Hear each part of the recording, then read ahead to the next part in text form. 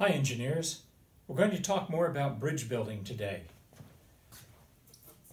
Now you should be designing your bridge that we have talked about last week and then in-person classes before that. Here's an example of a very flat arch. Now you can make this with craft sticks and with other materials, but just remember there's going to be a lot of sideways push on it. As the force here goes down, and you can have a truck up here. The weight of that truck goes down and the force will be pushed sideways because of the arch shape. There's a lot of pressure here, so this has to be made very well. As you can see, most of the force is still sideways and only a little bit of it is down, and that's because this kind of arch is designed to be pressing against something very strong. You might see this with granite cliffs on either side, hard rock. That hard rock will take the forces very well. An example of this is the shape of the bridge that goes over the Colorado River very near the Hoover Dam. This is a very flat arch. For some place that doesn't have beautiful hard stone walls, we'll need to make the arch go more vertically. And in that case,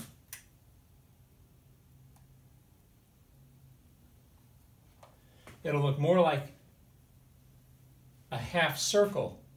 And that's so that if there's any force on the top of the bridge here, there's our little Amazon Prime truck there, the force down here is spread out and down by the arch. And now it's going almost vertically. We can make it go vertically. And that's so that we can just put a heavy foundation here at the bottom over our river, whatever. This means we can't have as much of a single span. This distance here will be shorter.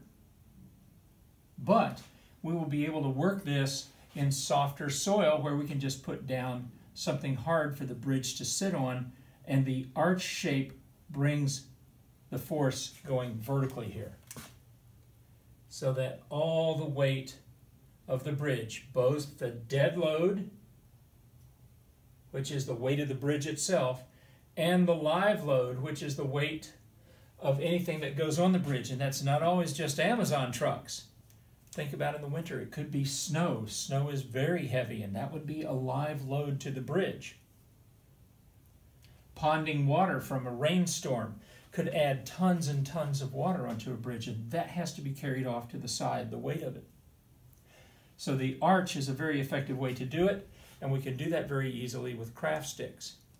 As its reverse as well, a type of suspension bridge.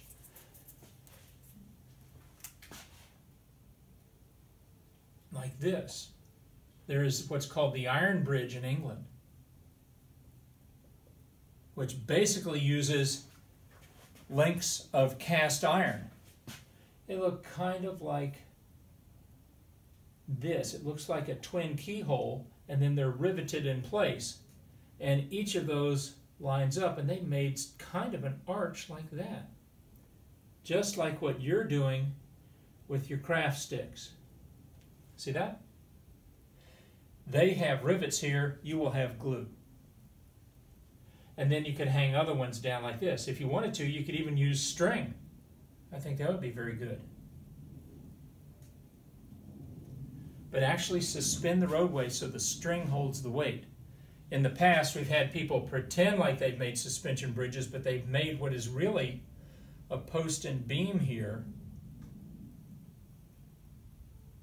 The weight's actually carried here, the forces are carried here, and then they just had this stuff to make it look like a suspension bridge. I'd like for someone to actually try to make a suspension bridge where the roadway is being held by the strings, which is then being held by the shape up here.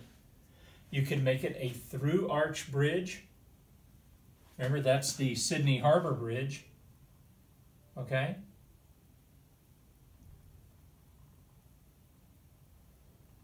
You could do that. There are a lot of things to do. But to talk about these angles of force here, I'm going to move the camera angle over to the desk, and we're going to take a look at me messing around with some craft sticks to show you how that's going to work out. Pardon the change of venue here. There we are. Right next to my trusty mask. No one else is around today while I film this. If you make an arch that is vertical like this,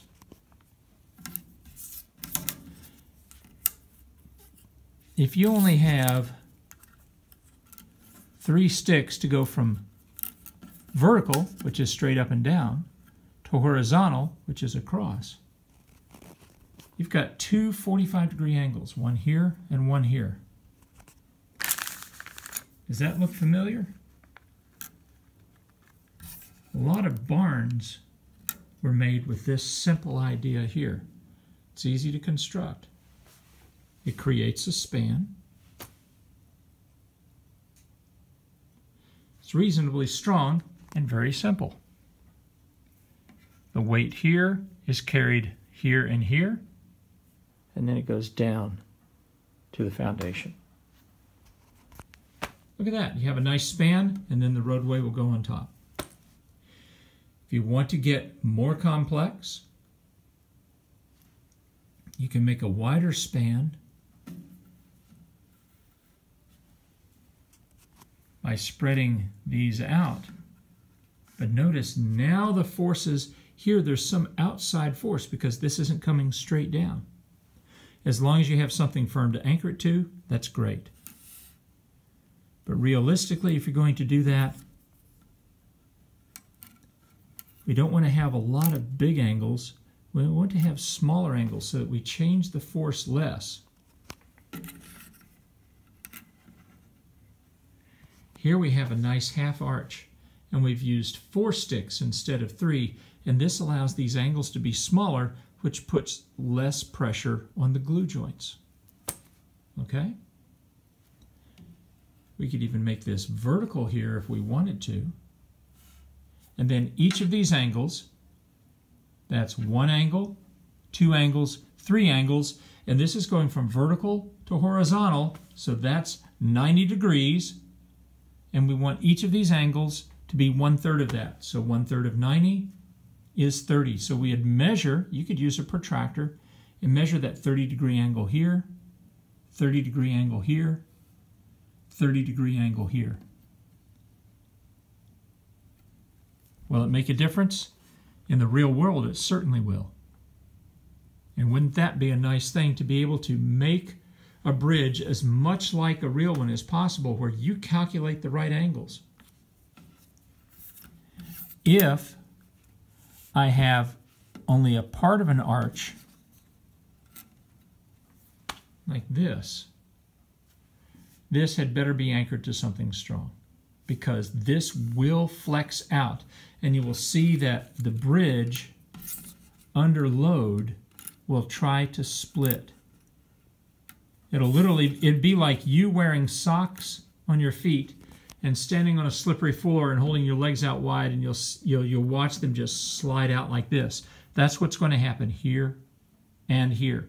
The bridge, the sideways forces will try to push these out, and this can cause structural problems here, even to the point of failure.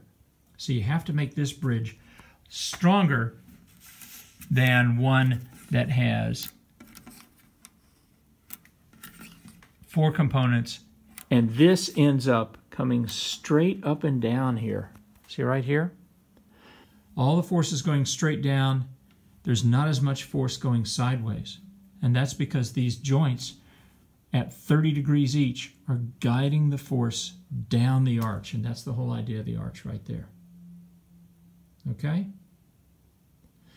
If you're going to make a post and beam, something very simple like this, you can see how if there's a lot of weight in the middle, you're putting a lot of force on that. Think about this thing pushing down, and that will try to bend this. right at the joint, its weakest part. So what can we do?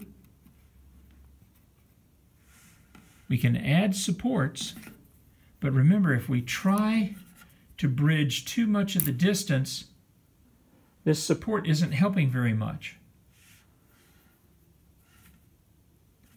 All that force is going down here. It's going to put a lot of pressure on this glue point right there.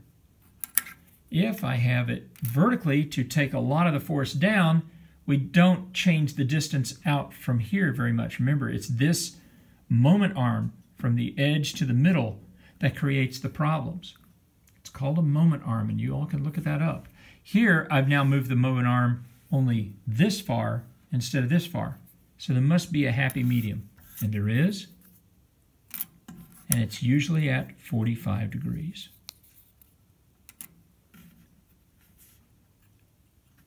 That way, this distance here and this distance here are the same. This makes this an isosceles triangle, if you remember that from your math.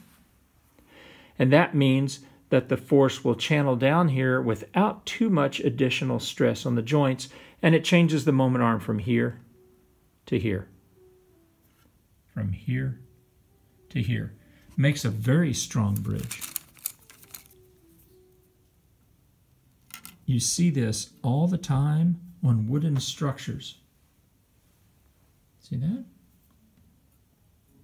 There we go. That distance is the same as that distance.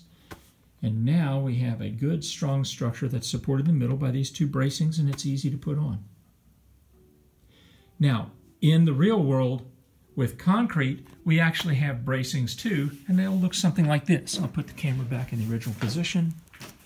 Please let this work. There we go.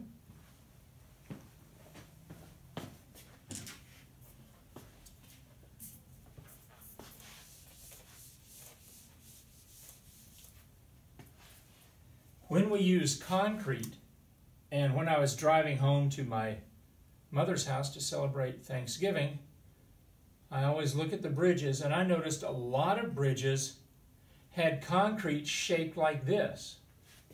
Do you see how that they have made an extra wide support to change that moment arm from the center to the middle to about from here to the middle? And that reduces the amount of force in the middle right here because they've added extra support out on the edge. You can do that with your craft sticks. Draw it out, design it, and then hopefully next week we'll be back in person. And then you can show them to me. These craft sticks that I got here, they're called Woodpile Fun. That's the name of them. I will get a better picture of it.